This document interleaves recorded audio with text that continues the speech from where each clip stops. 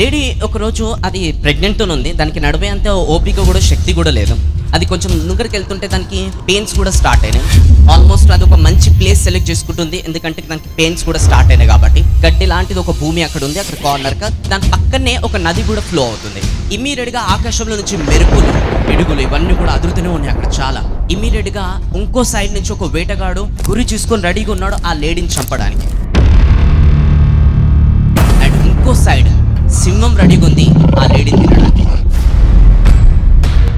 ఉరుములు పిడుగులు పడుతున్నాయి. ఇంకోటి ఆ గడ్డి ఏదైతుందో అది అంటుకోవడానికి కూడా దగ్గరకు వచ్చేసి అంటుకుంది కూడా. ఆలోచించుకోవడానికి టైం లేదు, ఎందుకంటే వీడు గురి పెట్టుకొని రెడీగా ఉంచున్నాడు. అక్కడ సింహం రెడీగా ఉంచింది, అక్కడ మంట ఏదైతుందో అక్కడ డెలివరీ అయ్యాలి, అది కూడా కాలిపోతూనే ఉంది. అన్ని సందర్భాలు ఒకటేసారి ప్రెషర్గా వచ్చేసాయి. ఆ లేడీ మాత్రం ఒకటే గోల్ పైన ఫోకస్ చేస్తుంది. ఎప్పటికైనా సరే ఇమీడియట్ గా నేను జన్మనియాలని ఫోకస్ చేస్తుంది. ఫోకస్ ఇమీడియట్ గా ఫోకస్ దానిపైన పెట్టిన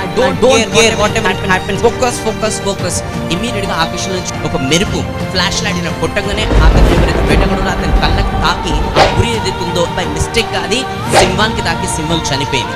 ఆకాశం నుంచి వర్షం స్టార్ట్ అయితే మంటలు ఏవైతే మండుతున్నాయో ఆ మంటలు అనేది కూడా ఆడిపోయినాయి. ఇమీడియట్ గా ఆ లేడీ అక్కడికి వెళ్ళి ఒక జన్మనిచ్చేసింది. నా ఇక్కడ తెలుసుకోవాల్సిన విషయం ఏంటంటే లేడీ ఆల్వేస్ ఫోకస్, ఏం జరిగినా సరే ఏమైపోయినా సరే I will focus on delivery it self only.